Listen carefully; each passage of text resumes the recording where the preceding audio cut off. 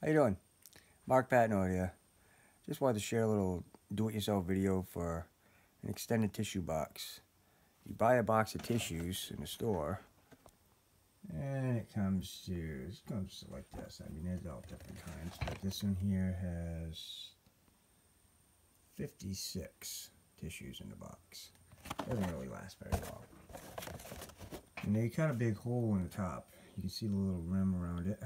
So what you do is you put a piece of tape on the outside. Put a piece of tape on the inside. And you cut this little cross section off in it. Okay? And that means that the side of the box is open now. So now what you do is you take a roll of toilet paper. You take the cardboard roll out. You take the empty cardboard out of it.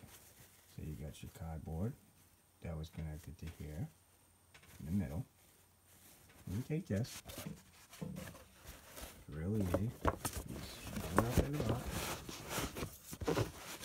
you take the middle, kind of hard to do with holding the camera and everything, but push it up to the top, just like that, and it lasts, and lasts, and lasts, a lot longer than 56 tissues. And it's whatever kind of toilet paper you want to put in here. I always put the super strong, soft. So I don't have to blow my nose with a scratchy piece of toilet paper. There you go. And you just put a piece of tape on it.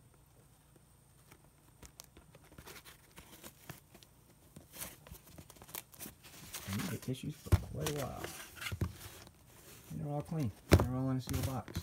So the toilet paper roll won't get all dirty.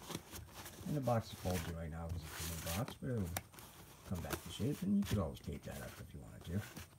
Seal it up even more, but all you really need to do is put a piece of tape on the outside, tape on the inside, put a little cross section, put your cardboard roll,